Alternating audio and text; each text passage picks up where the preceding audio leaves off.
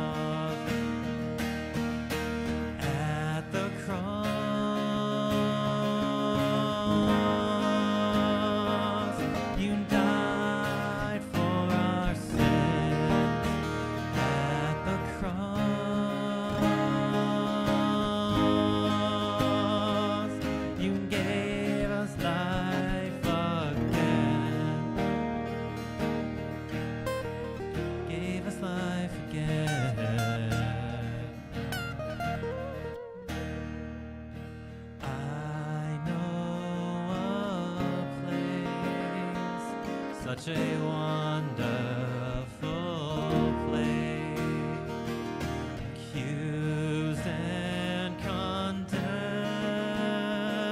we find mercy and grace. The wrongs we have done and the wrongs done to us, nailed there with him.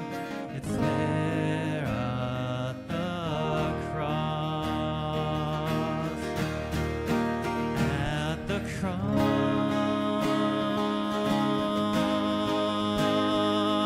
you died for our sin. At the cross,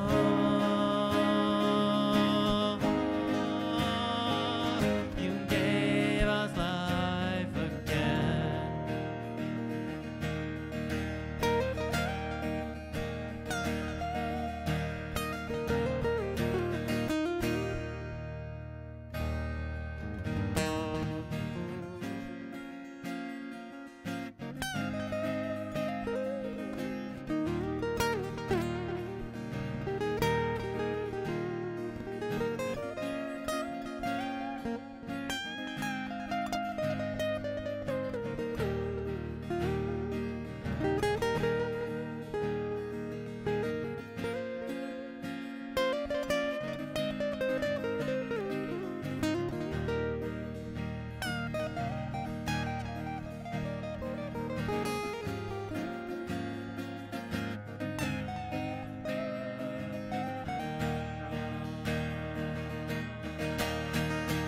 At the cross,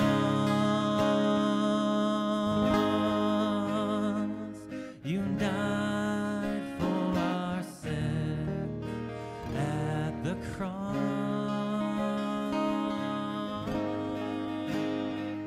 you gave us life again.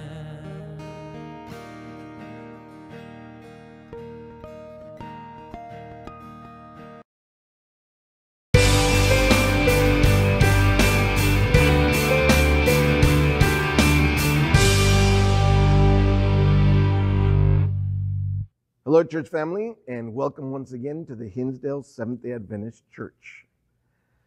As you can see, we are still in lockdown mode. I miss you guys.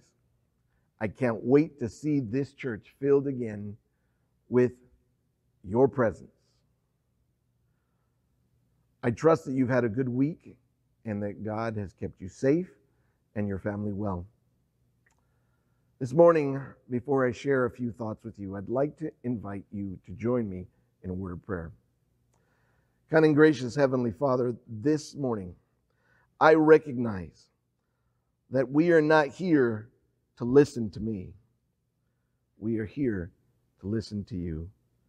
And so today, I want to pray that, Lord, you would empty me of everything that is me and fill me with everything that is you. Today, as we learn a little bit more about you, we may learn to love you more. This is our prayer. In God's name we ask. Amen. You know, this past week, I was talking to a fellow Christian who, like most of us, is concerned about the future of our church, our country, our world, our family.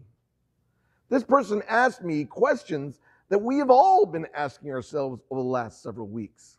Like, how are we going to get through this coronavirus pandemic? What are we going to do? Will we ever be allowed to come back to church again?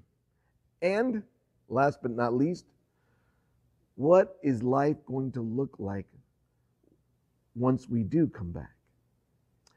And you know, every time someone asks me one of those questions, or I start to think about those questions, a song comes to mind. Can you guess the song? Let me share a little piece of it with you. Standing on the promises that cannot fail, when the howling storms of doubt and fear assail, by the living word of God I shall prevail, standing on the promises of God. Turn with me to Isaiah chapter 14, verse 24. Here in this chapter and in this verse, God declared the following: "What I have said, that will I bring about, and what I have planned, that will I do." And again, God said, "Surely as I have planned, so it will be, and as I have promised, so it will stand." You know, God stands on his promises, and God's people in the Old Testament learned to rely on those promises. Maybe that's why the writer of Psalm 119 put it this way: "Your promises have been thoroughly tested, and your servant loves them." David also echoed these words in Psalm 145:13 when he said, "The Lord is faithful to all his promises and loving toward all he has made." You know, as you read these verses, one thing that I noticed is that they weren't nagging God. They were telling God, "God, you said this is what you would do if we believed. We believe it. And now we're watching to see what you'll do." And sure enough, for those of us that have read the Bible, we know that God would answer their prayers.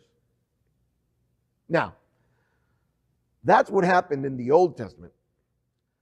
But something interesting happens in the New Testament. Look with me at Hebrews chapter 8, verse 6. God says something interesting. "But now he has obtained a more excellent ministry, inasmuch as he is also mediator of a better covenant, which was established on better promises." Did you catch it?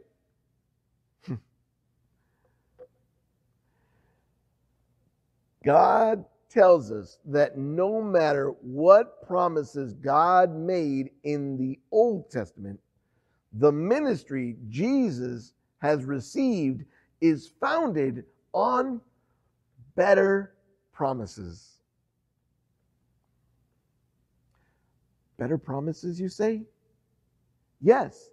In fact, Peter tells us in 2 Peter chapter 1, verses 3 and 4, the following: "His divine power has given us everything we need for life and godliness through our knowledge of him who called us by his own glory and goodness. Through these he has given us his very great and precious promises, so that through them you may participate in the divine nature and escape the corruption in the world caused by evil desires." So you see, Jesus has given us better promises than those the Old Testament saints received. And these promises in the Bible says, gives us everything we need for life and godliness. In fact, these promises are so much better that they even help us, as the Bible said, participate in the divine nature, and they help us escape the corruption of this world. I don't know about you,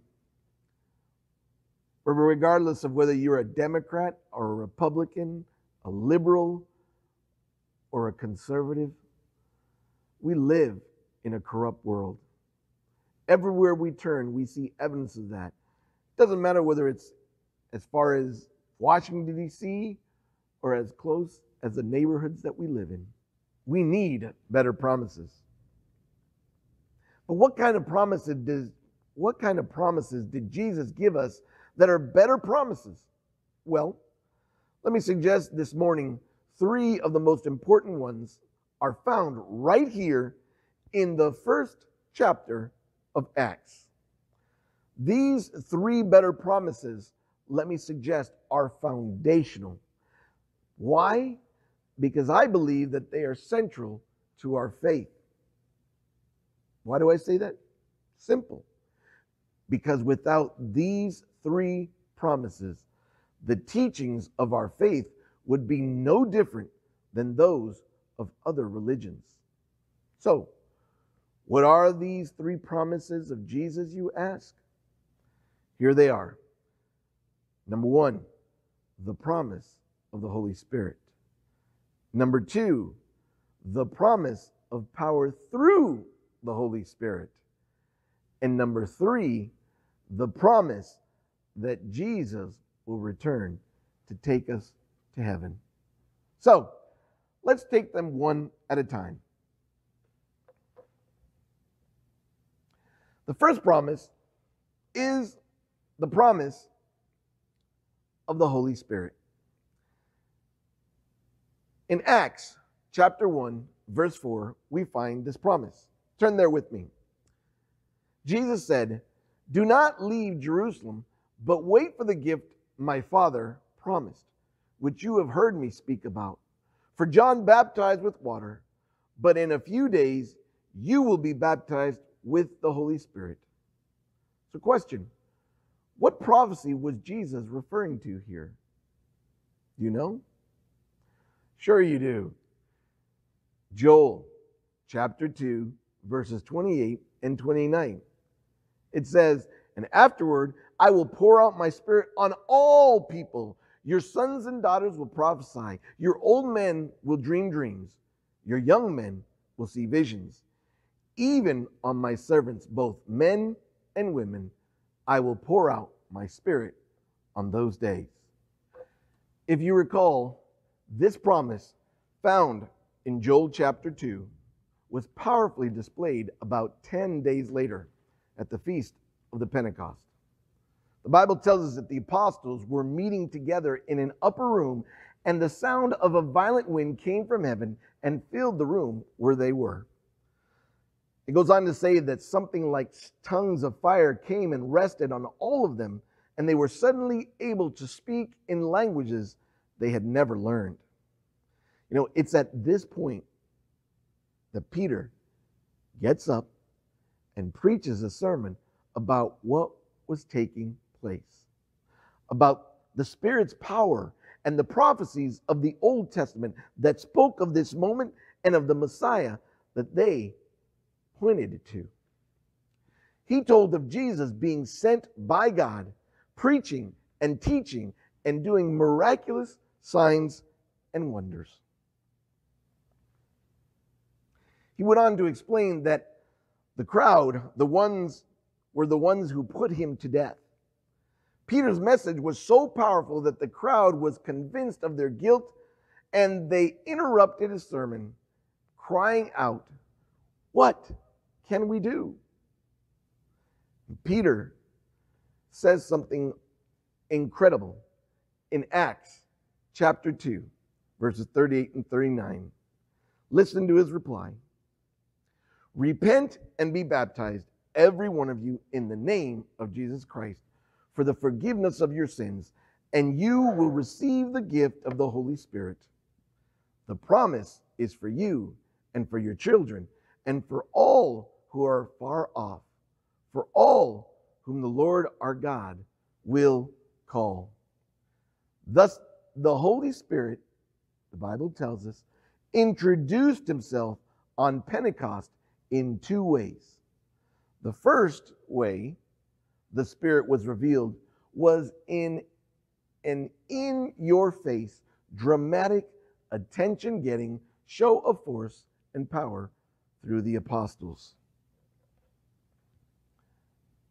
This was a one-time event to get the attention of the crowd.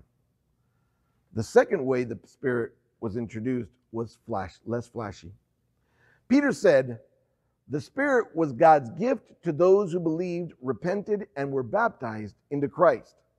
This gift, the Spirit of God, was God's mark on us. Ephesians 1 verses 13 and 14 told us this when it says, having believed, you were marked in him with a seal, the promised Holy Spirit, who is a deposit guaranteeing our inheritance until the redemption of those who are God's possession, to the praise of his glory. You see, the Holy Spirit is God's presence inside of us as Christians. He marks us as belonging to God. And God's Spirit inside us is a promise from God that he will never leave us or forsake us, because he's always with us, inside us. He goes everywhere we go. In other words, God literally moves with us as we go to work, as we stay home, as we play, as we watch TV or read a book, as we drive down the road, and when we lay down at night to sleep and get up in the morning. The Bible tells us he's there all the time. You know, apparently the Old Testament saints didn't have the Spirit in their lives like we do. You know, I say that because this promise of the Spirit's presence was only for us. Don't believe me? Look at what John chapter 7, verse 38 and 39 says. Who believes in me, as the scripture has said, streams of living water will flow from within him. By this he meant the Spirit, whom those who believed in him were later to receive. Up to that time, the Spirit had not been given, since Jesus had not yet been glorified. So, God gave you and me a promise that no one in the Old Testament had. When you and I believe in Jesus and obey him in repenting and being baptized into him, we are filled with the Spirit of God. The second promise was this: the promise of power. In Acts chapter 1, verse 8, Jesus told his apostles the following: but you will receive power when the Holy Spirit comes on you, and you will be my witnesses in Jerusalem and in all Judea and Samaria and to the ends of the earth.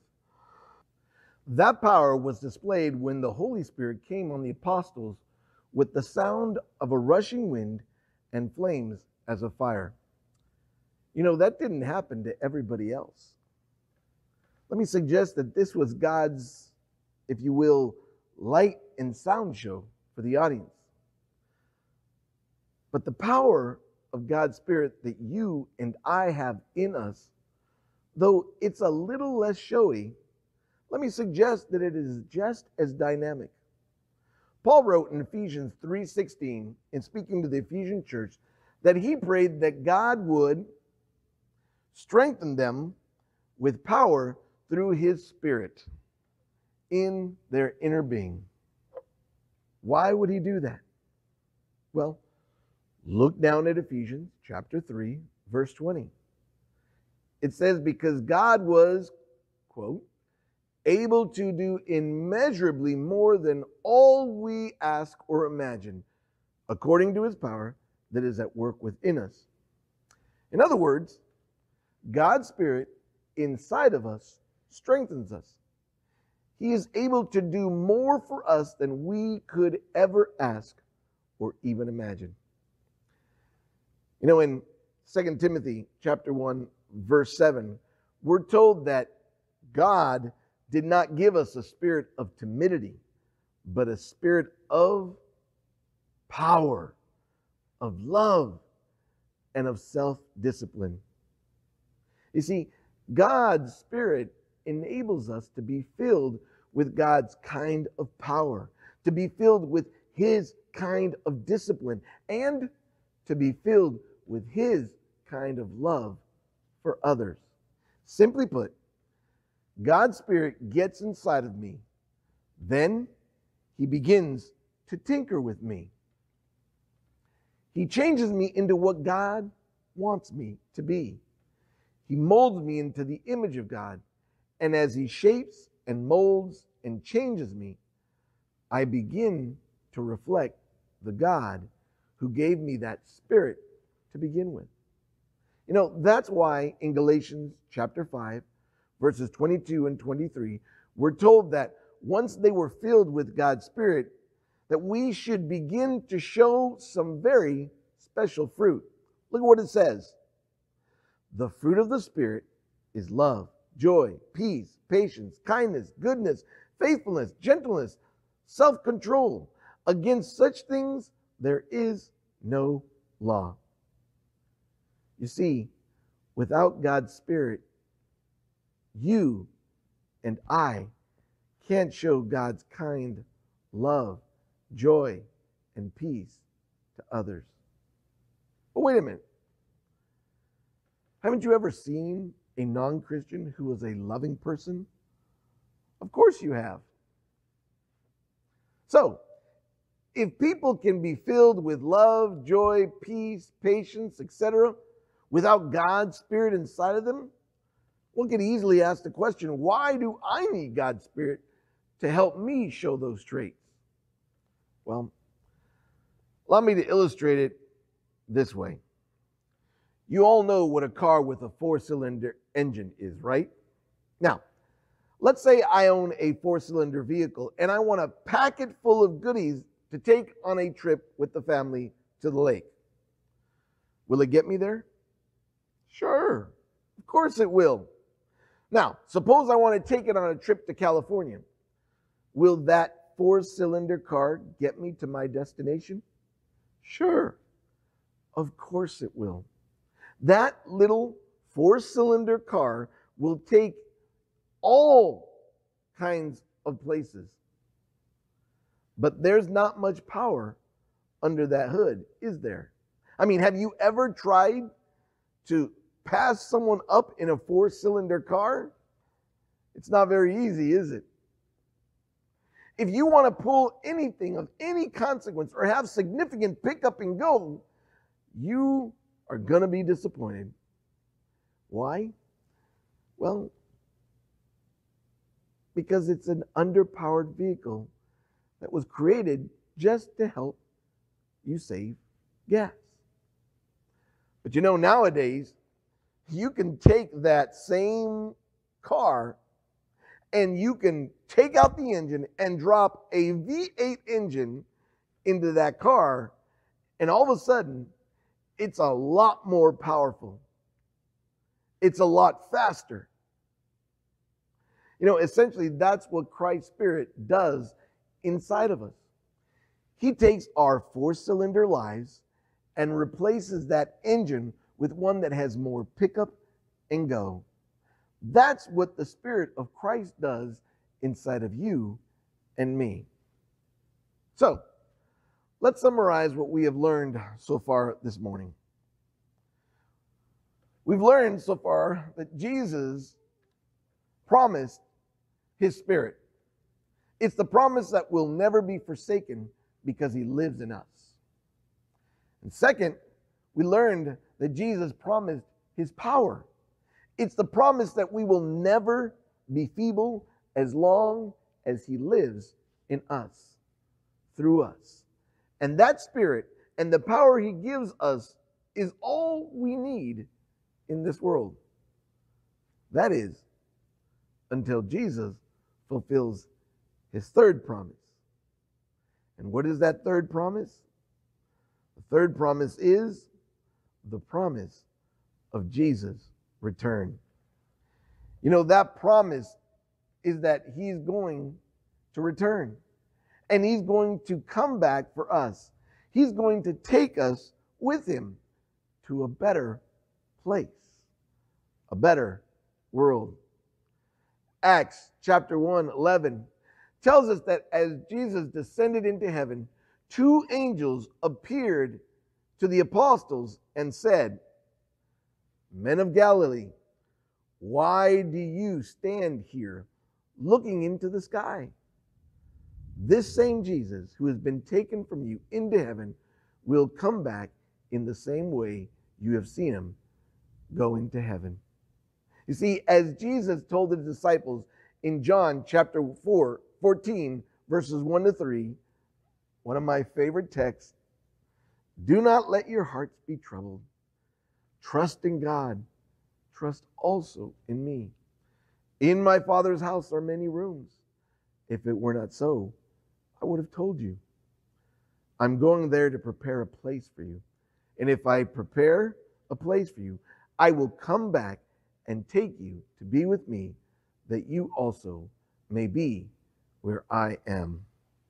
Now, let me suggest that this is an even better promise than the first two.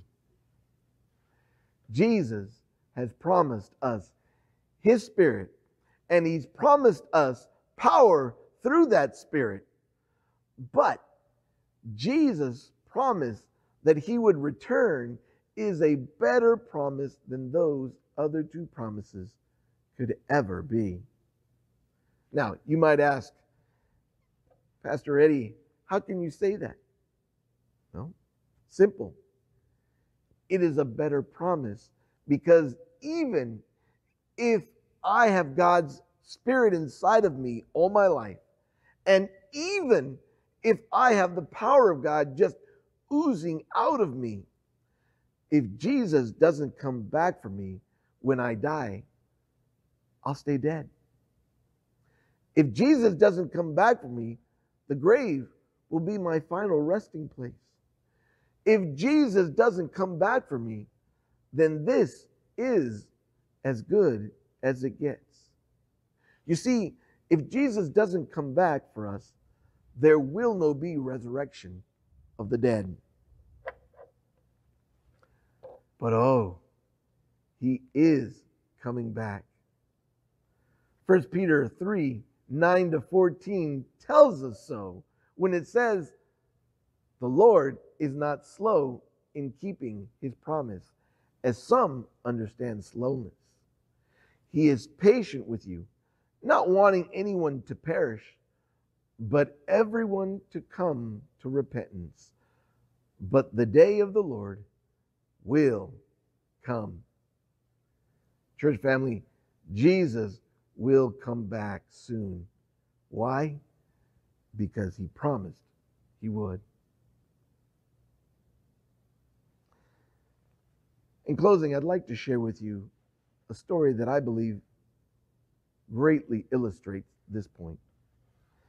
The year was 1988 in the country of Armenia. A man named Samuel squatted beside his son, Armand, as he was about to go to school that day, and he spoke this promise to Armand. Have a good day at school, and remember, no matter what, I'll always be there for you. They hugged, and the boy ran off to school. Hours later, a powerful earthquake rocked the area. The radio announced that there were thousands of casualties, and Samuel could get no confirmation about his son from anyone. So he did what any father would do. He grabbed his coat and headed for the schoolyard. And there, before his eyes, he saw his young boy's school, nothing more than a pile of rubble. Other parents were standing around crying, but not Samuel. He found the place where Armand's classroom used to be and began slowly but surely pulling a broken beam off the pile of rubble. He then grabbed a rock and put it to the side, and then grabbed another one.